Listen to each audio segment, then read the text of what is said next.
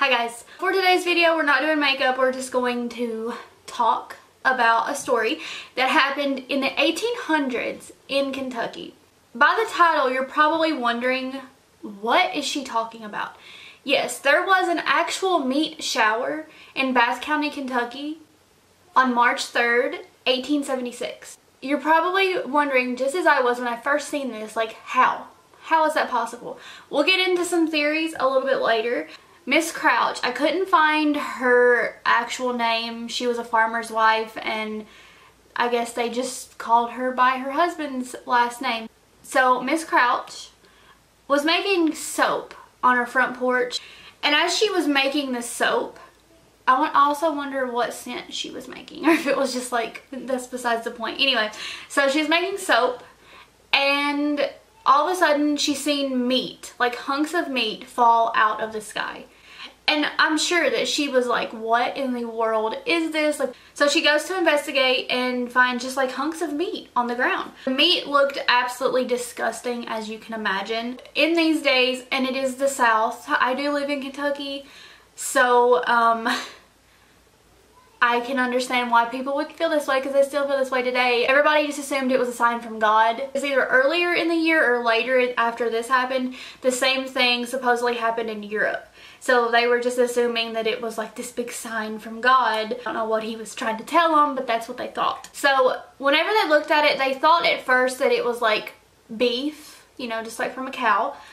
Until two men tasted the meat. And my first thought on this is like, well, why would you put that in your mouth? Southern people just do not care. I must not be one of those type of Southern people, because there's no way I'm putting that in my mouth. Like, I understand what their brains were thinking, but don't put random stuff that falls out of the sky into your mouth, please. When those two men tasted it, they said it was either lamb or deer. Another local hunter tried it, and he said that it was bear meat.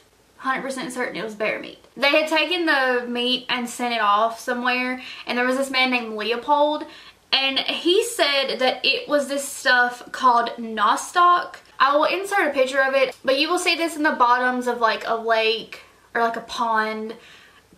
It's kind of like just this bacteria. A sample was also given to a place called the NSH, and Dr. Hamilton at the NSH said that it was lung tissue from a horse or a human infant. So upon further analysis, and this was also in 1876, so they didn't have the resources that we have today. So 2 pieces of the meat was identified as lung tissue, 3 pieces were identified as muscle tissue, and 2 pieces were identified as just pure cartilage.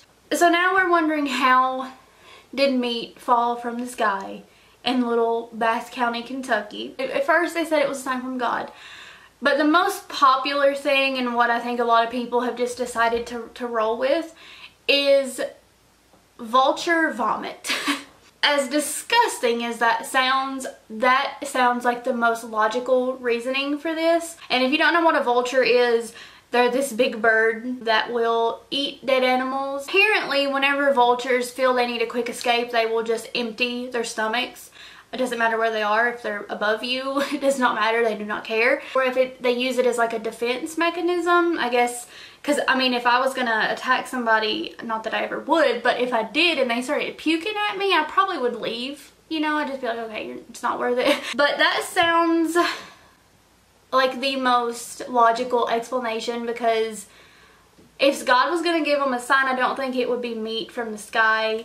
And then nothing else happened after that. So I'm going to go with vulture vomit. And that does sound like a very hardcore metal band as well. Vulture vomit. I hope you guys enjoyed today's video. Let me know what you think happened on March 3rd, 1876 in Little Bath County, Kentucky. Do you think it was vulture vomit? Do you think it was a sign from God? What do you think it was? Do you also think that it was the bacteria, which also, how did it get up in the sky if it was the bacteria? The thing I believe is about the vultures. I think that's the most logical thing. Follow me on all my other social medias. I am most active right now on Twitch. I am on there gaming. I play a variety of games. If you want to join the stream and suggest a game, if I have it, we'll play it. One of my favorite things to do is to just get on there and talk and play. It's just fun. Thank you guys so much for watching, and I will see you in my next video. Bye guys.